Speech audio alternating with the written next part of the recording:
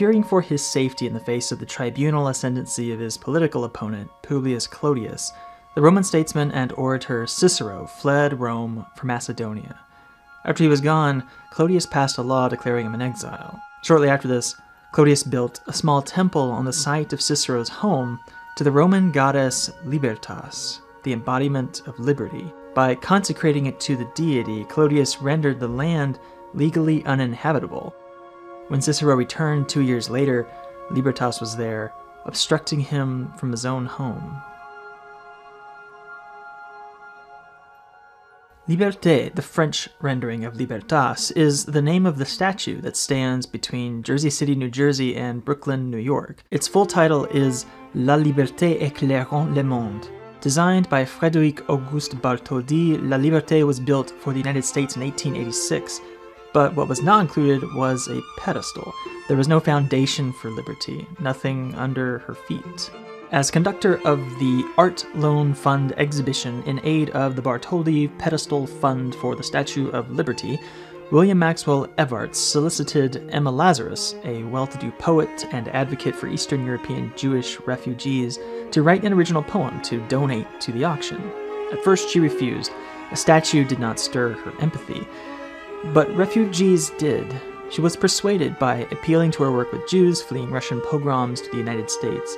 Herself a Jew, Lazarus was persuaded to write the poem on behalf of those for whom she so passionately advocated. Lazarus finished The New Colossus in 1883 for the auction, and then it was largely forgotten.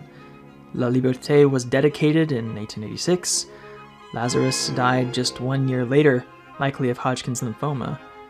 It wasn't until 14 years later, in 1901, that a friend of Lazarus happened to find her forgotten poem in a bookshop.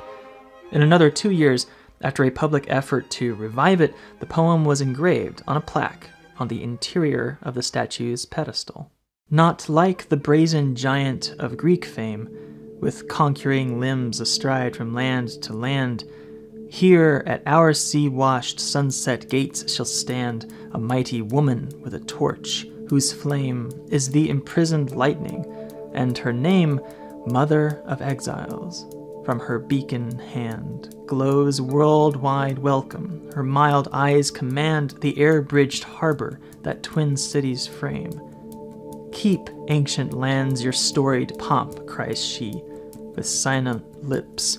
Give me your tired, your poor, your huddled masses yearning to breathe free, the wretched refuse of your teeming shore. Send these, the homeless, tempest-tossed, to me. I lift my lamp beside the golden door.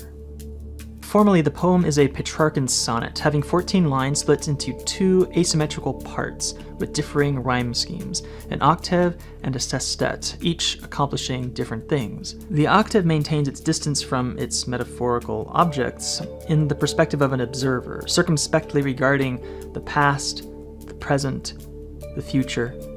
Its gaze moves from contemplating the old world, the new world, the immediate vicinity, the physical aspect of the Mother of Exiles. The sestet, on the other hand, sets off the Mother of Exiles' speech, shifting vigorously away from the circular, third-person, enclosed rhyming scheme of the octave in favor of a two-dimensional, alternating rhyme and direct second-person address, her speech resounding from imperative verbs, keep, give, send. But the poem is by no means at war with itself. A close reading reveals that it is unified as a polemic, a repudiation, a contradiction. The poem is radically negative. It is, before all else, not. It rejects the masculine semiotic embodied in the mythic Colossus of Rhodes, whose power issues from a phallic center, balancing at the apex of imperial domination between land to land. In place of virile masculinity, the poem offers the feminine, a mighty woman, Mother of Exiles, negating even her own name, Libertas, in favor of openness, fertility, possibility. The Mother of Exiles transforms the closed sign of a relationship of domination and control toward death into the decentered relationship of worldwide welcome, whose torch imprisons the destructive power of lightning and instead suffuses its light in all directions. Instead of conquering limbs standing astride the harbor, it is free air that frames these twin cities. In contrast, the huddled masses of the old world teem on a packed shore, yearning to breathe free. The critique imagines a clogged Europe, sedimented, closed in, asthmatic.